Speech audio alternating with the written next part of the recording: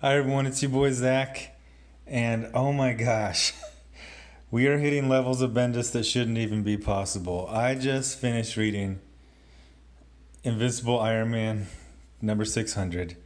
It is Bendis's, as he says at the end here, this is his last Marvel comic, and he absolutely did save the worst for last. This is the worst thing I've ever read by him. It quite possibly is the worst comic ever made. I know I've said that before, but then, something was worse than that.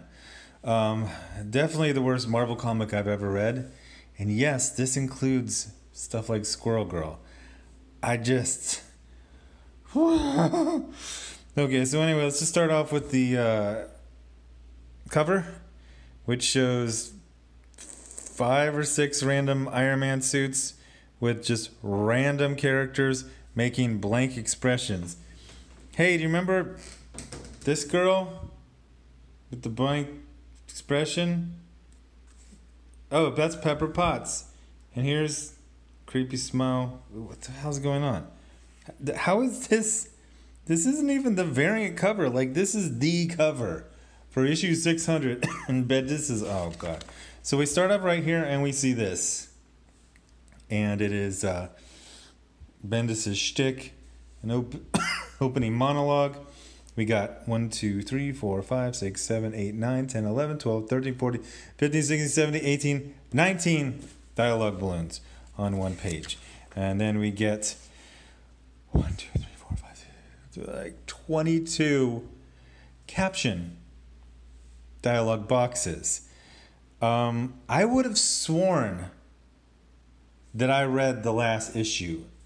But it seems like I missed one because then Tony Stark, he just came back because he had done some experiments on himself, and they even say by coincidence, untested, unproven, undocumented science, very frowned upon, but it seems just this one time it saved his life. Like, Bendis is literally admitting his writing is absolutely terrible. So by coincidence, all the experiments Stark, an engineer, had done on his own DNA, which would not be something an engineer would do. That would be some kind of geneticist. His body rebooted instead of failing, hence the momentary lack of hair. And now he's on the mend. And then he has a plan he goes, oh, I just brought myself back to life. Maybe I can also bring my friend back to life, who's been dead for a long time. Excuse me, I have a question. You just said that the way that you brought back can only be done once, by the way, amazingly terrible writing. And it was because of experiments you did on yourself. He's never had these experiments. But guess what? He just had to love the science. He put a thing on another thing on, a table that you put... What? This is the table you get at Walmart, and you put the chips and dip on it, when you go... And then, hey, he brought back his friend. His friend's alive. Yay! Nothing matters. Literally nothing matters. Writing is just... There's no standard to writing. There's no goal. You just do things. I'm sad that James Rhodes has died. What if he was alive again? How would I do that? I don't know. Montage. And then... This is the actual dialogue. Did you do something weird and shave us to do it? Look at his expression. Sorta. You feel okay? I'm very confused. Are you feeling anything zombie-like? What does feeling zombie-like feel like? A sudden craving for brains? Okay, here's the deal. He brings him back alive and he's like, I was literally in heaven. No. I was in heaven. You brought me back. And now the soul is being separated from my soul. Like, you could have done a whole cool story like that. Then they just do this cutesy pie. God. Friday, AI override command sequence terminated. Code word, Messenger Z. Infinity killed Sue Dibney. Why don't you just, jerk yourself off, Bendis, and, take pictures and just email it to all of us? That would be more subtle. So then they hug because of Wednesdays. And then, God, this dialogue is so You shaved my head to save me? Or you shaved my head because you thought it was funny? We're both hoping the hair comes back. Then the AI just pops out of nowhere. What the actual hell? Again, this is an AI. I need my hair, Tony. I hear you. I can't go on without it. You literally just came back from the dead. Also, black guys shave their head all the damn time. Like, come on.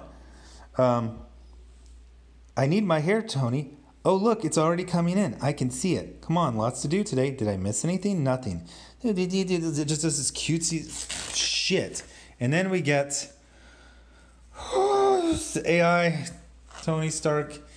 Okay, so the whole bit is, you know how they were making it look like AI Tony Stark was going to be a villain? Well, he decided not to be a villain because that would be a cliche. Yes, we're getting that meta about it. Every book or TV show about an AI, imagining a world with AI, has one of us go nuts or try to destroy man or conquer man or just in general just get rid of man. And I was programmed by a human person who grew up in that culture. So I know it's a part of me because it's part of all of us. And that's kind of annoying because what am I, a cliche? Is that all I am, a bodiless cliche? And then I realized, there's that ego. There's fuck you, Bendis. Seriously, fuck you. Fuck off. Fucking leave. You got the goddamn money.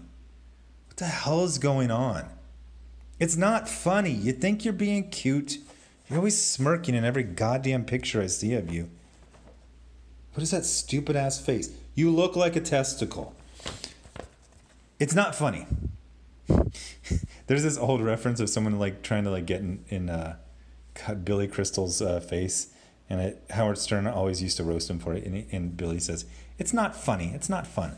It's not funny. Or it's not fun. Like comics actually matter. Some of us actually care about comics. Some of us, if we were on a big deal anniversary issue, would have tried our frickin' hearts out.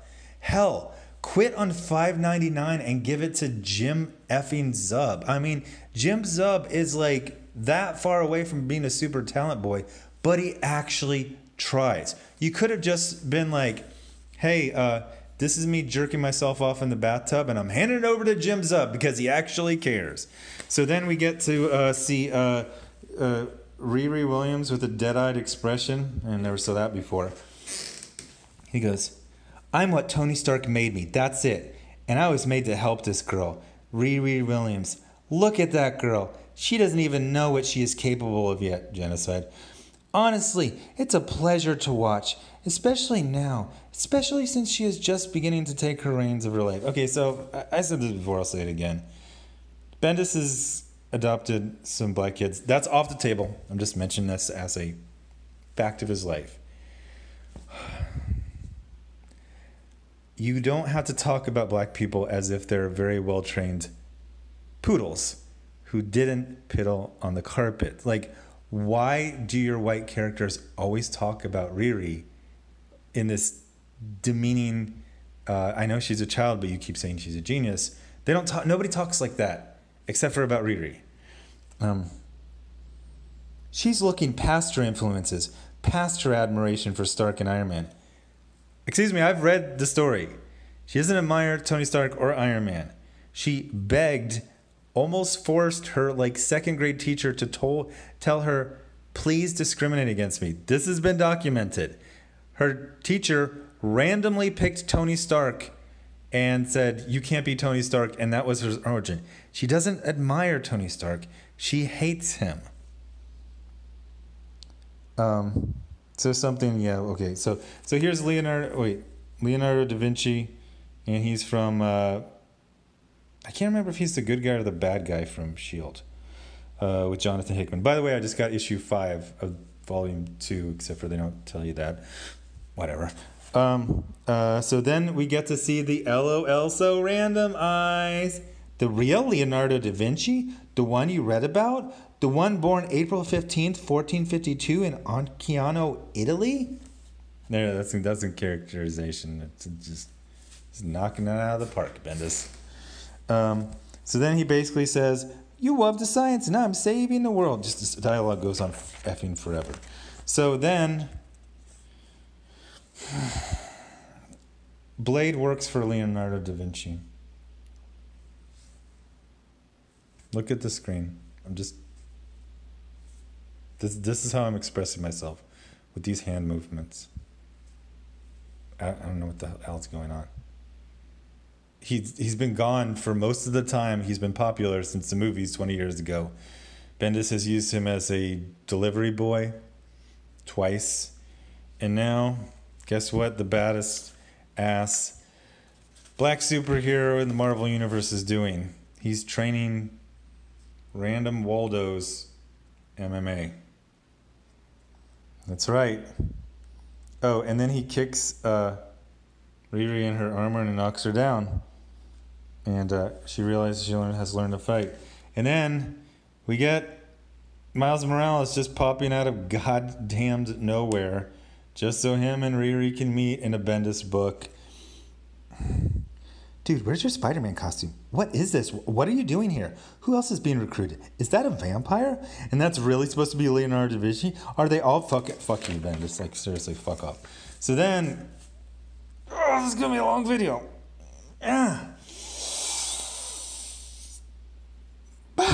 Okay, so then we meet his mom. So, Bendis had to create a storyline where Tony and...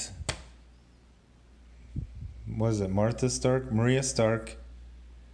They're not Tony Stark or Tony. What's Tony Stark's father's name? The one from the movies. That's not his dad.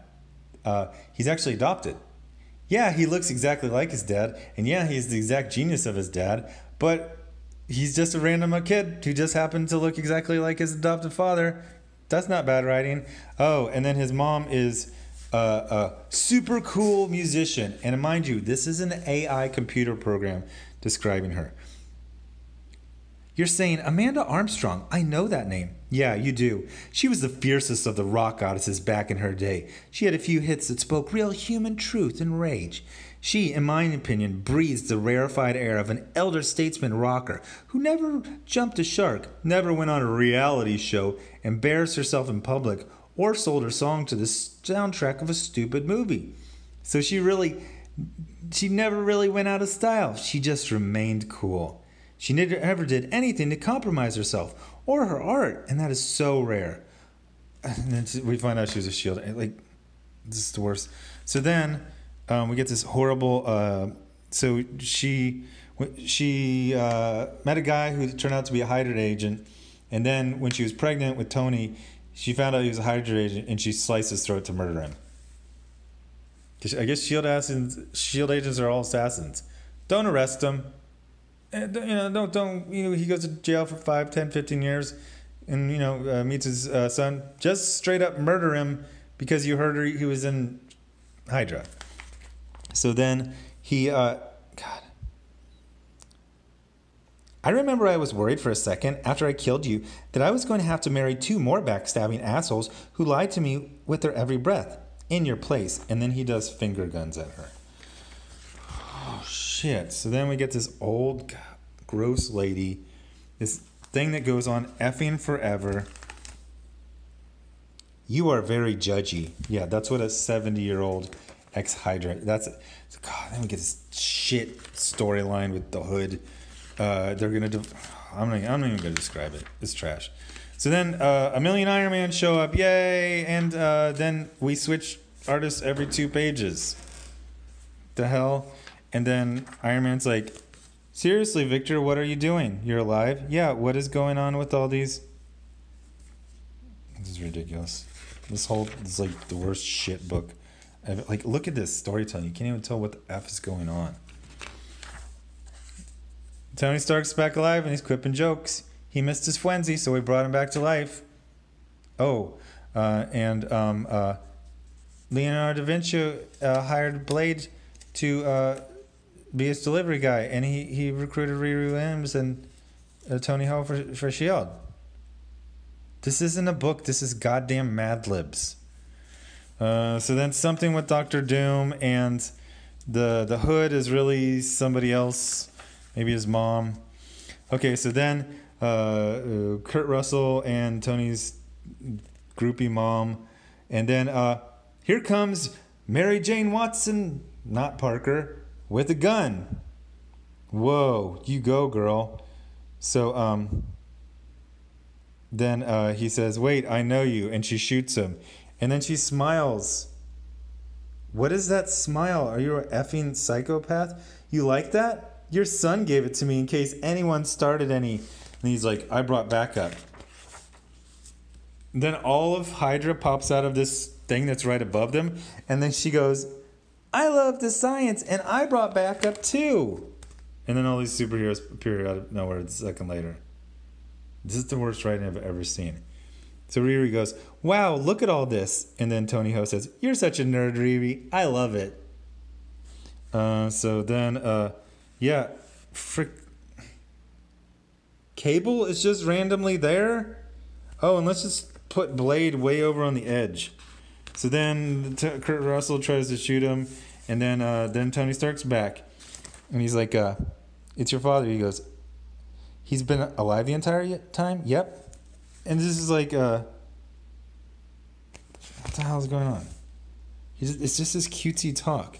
So he's talking to Riri, of course, looks like a boy, has a boy's body. I mean, you do know that women and men are different. Like, even their spines bend in different places. But yeah, just make man-shaped body armor. Why not? So Riri says, he has an actual big plan for the future. Future? I'm in. The Ninja Turtle or the real guy? So then, I love this when the freaking champions just show up out of nowhere with no dialogue. Yay, we heard the science was happening over here and we love it. So then, it's trap of Dr. Doom. Everything collapses. And then Tony AI basically says, oh, humanity's a shit show and I'm not going to take over. I'm just going to sit here and laugh at it. What the hell? And then we go to the future and the big reveal is Tony Stark is the Sorcerer Supreme. But they already did that in the annual, or what was it? Legacy? Whatever that shit show was where they brought back the old female Captain Marvel and then the new, not female one. Remember that one? Eh? Okay, yeah, nothing matters. So yeah, that's it. And then he shows a bunch of random pictures from working at Marvel. He really does look like a testicle. Tell me that doesn't look like a testicle came to life. Just hanging around. Look at these. Doesn't that look like it should be hanging? Anyway, Brian Michael Bendis sucks. He's done as much damage as he can at Marvel. Now he's noping out to DC, where he's already screwing up. Just quit, man. Just quit. Just quit. Walk off into the sunset. You had some good stories about 15 years ago. You are a complete and utter joke now. So anyway, this... I actually skipped over like half of this. I couldn't take it. There's the dialogue is just... Should I go back and do any of like these... The way that they talk is just... God, this is so annoying. So this is Rhodey, who just came back to life. Mind you, in the world that he's from, he's been dead but for like 6 months. But Tony just magically brought him back to life with the science. So he hasn't checked in with his bosses, the Pentagon. And he's been gone for 6 months. So he goes, Pentagon Syndrome, this is Colonel James Rose. Password, Galactus-flavored Rocky Road.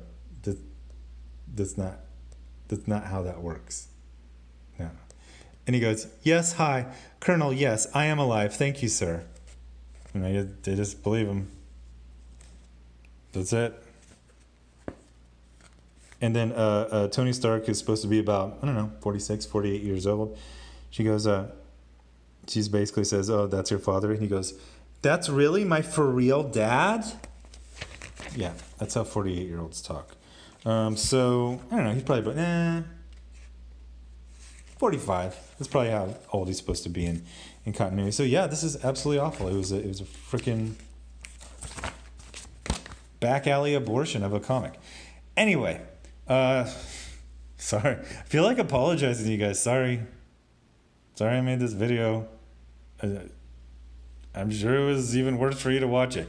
Anyway, thanks for watching. Subscribe. Make sure you're still subscribed. Hit the bell for notifications. Thanks to everyone giving the super chat and the Patreon and the Indiegogo. We just hit $321,000. destroying the competition, hurting their feelings, going up to their wifey and looking at them, and then back at wifey and saying, is this too bothering you? That's basically what we're doing to the industry. Anyway, thanks for watching, and I'll have more. Oh yeah, I went to the new comic shop. I got like 12 comics. A lot of good stuff, a lot of cringe. I still can't find Domino 2 or Batman White Knight 8, so I'm probably going to have to go to another comic shop for that. Anyway, thanks for watching. Bye.